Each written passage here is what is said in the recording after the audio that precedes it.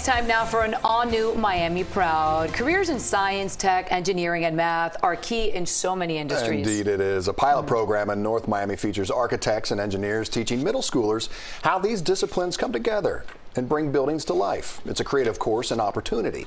Here's CBS 4 anchor Eliott Rodriguez. First thing we do is we come up with an idea. Natalia Valdez kicks off a lesson in architecture for these middle school students at Henry Reeves K-8 Academy of Applied Technology.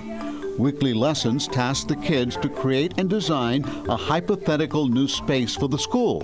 Let's get to work. So me and my team decided to do a fashion building, right? Other teams are working on a media center and an appealing state-of-the-art cafeteria. First of all, I like to see it clean. Where are they going to out here? Is there an outdoor technology room?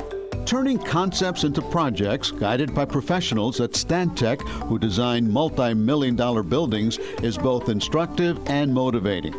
Whether it's designing or creativity, engineering, math, communication, collaboration, but more than anything is inspire them. They give us a lot of examples of how they work. And just how things get done.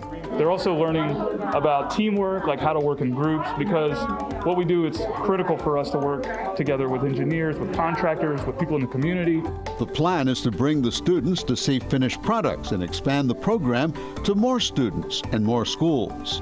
We want to make sure that all of our students have an opportunity, that they see exactly what's out there, and to have companies come in from their private sector to show the kids this is what we do, and you know what, it kind of opens their mind and say, you know what, I can do that too.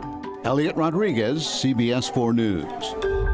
CBS 4's Miami Proud is sponsored by FPL. At FPL, we're always planning, preparing, and investing in an energy future Florida can depend on. See how at fpl.com/value.